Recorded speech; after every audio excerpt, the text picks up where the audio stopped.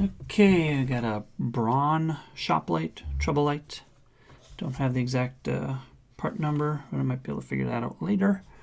It's got a couple hooks on it to hang it while you're working on, and it has a pass-through AC. And 20 LED COBs. Okay. And a 6-foot cord. So this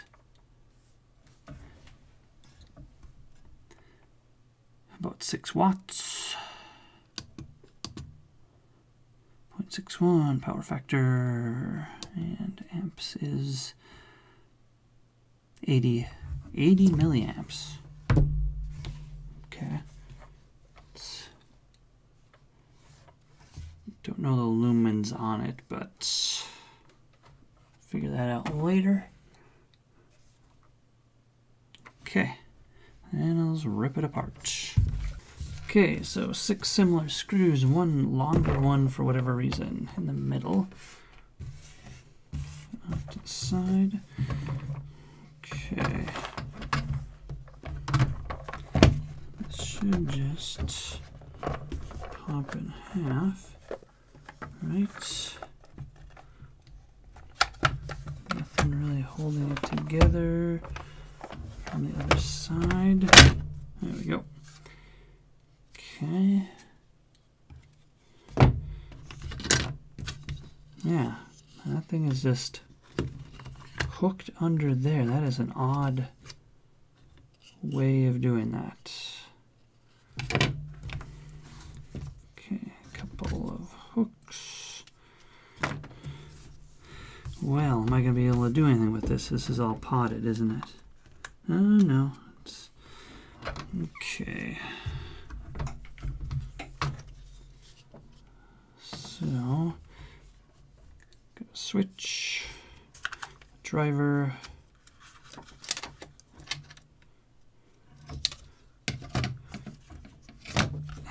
AC pass-through. Nothing special there. Okay.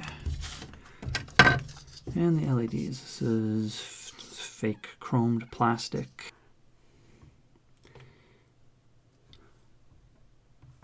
Kind of crushed there. 1, 2, 3, 4. 1, 2, 3, 4. Okay, so they're 4 in series. 1, 2, 3, 4, 5. 5 in parallel. All right. So I thought that was potted. It is not.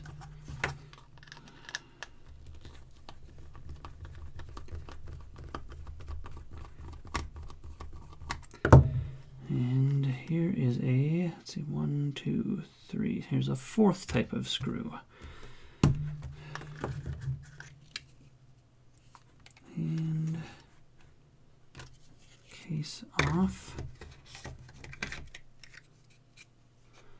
Okay, it's a simple 2 in, 2 out case. All right.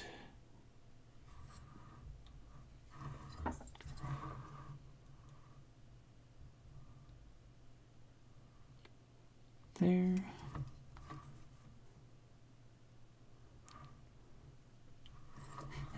Try to hold this up out of the way.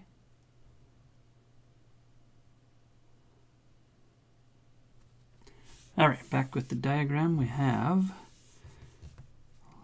line neutral, a varistor, fusible resistor, which was brown, black, black, gold, black, 10 ohm, a bridge rectifier, smoothing capacitor, and then we move into the driver. All right, so this chip, I could not find the that number anywhere. It might be just a manufacturing number. This is controlling a pulse width to one side of a transformer.